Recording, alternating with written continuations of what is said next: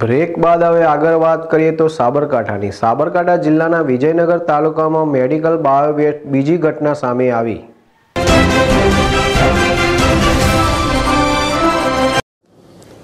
સાબરકાંઠા જિલ્લાના વિજયનગર તાલુકાના સારોલી પેટ્રોલ પંપની બાજુ મેડિકલ બાયોવેસ્ટની બીજી ઘટના સામે છે.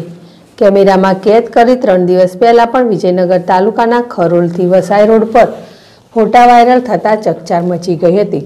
અને આજે સારોલી ગામમાં જે હોસ્પિટલમાં મેડિકલ બાયોવેસ્ટ કચરો છે તે ખુલ્લી જગ્યા પર મોટી સંખ્યામાં ફેંકી દેવામાં આવે છે, જેમાં સોય અને શીશીઓ અને જે ઇન્જેક્શનમાં ભરવાની હોય છે તે પણ ફેંકી દેવામાં આવી છે.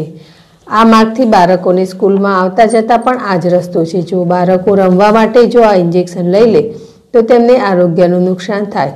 અહીં આજુબાજુ વસ્તી પણ ધરાવે છે. આ રસ્તા પર જતા પગમાં જો લાગે તો ગંભીર બીમારી થઈ શકે છે. તેને ફેંકી દેવા માટે કોણ જવાબદાર છે? શું આ બાબતે તંત્ર અધિકારી ઘોર નિંદ્રામાં હોય તેમ લાગે છે? લલિત ડામોર, ZSTV, વિજયનગર.